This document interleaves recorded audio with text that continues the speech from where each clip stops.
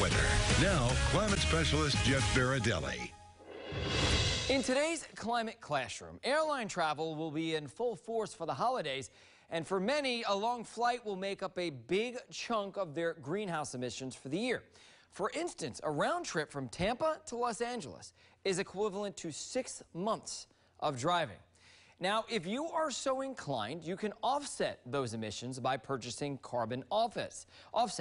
They allow you to feel better about the carbon that you give off by paying a project to reduce the equivalent amount, thereby canceling out your carbon contribution. Companies are increasingly using this method to limit their carbon footprint, especially when it's hard to reduce their carbon emissions.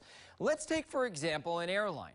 Jet fuel, which produces lots of emissions, is the only way to power large commercial jets. If you're an airline looking to reduce emissions, you have no choice but to buy offsets.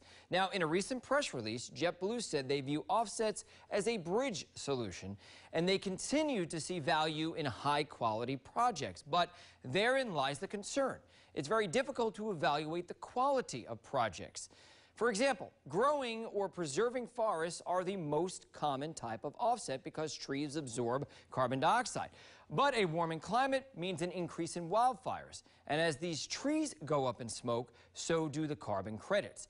Now, paying farmers to sequester carbon in their soil is also growing in popularity. But recent studies show that soil may not be as good as once thought. Another option is directing carbon offset money to fund renewable energy projects.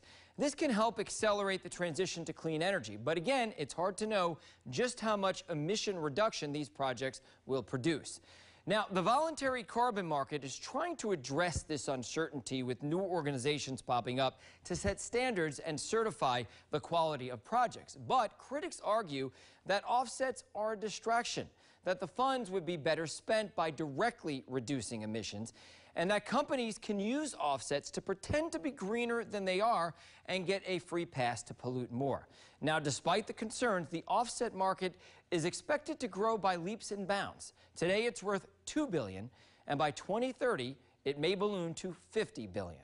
For more Climate Classroom, visit WFLA.com.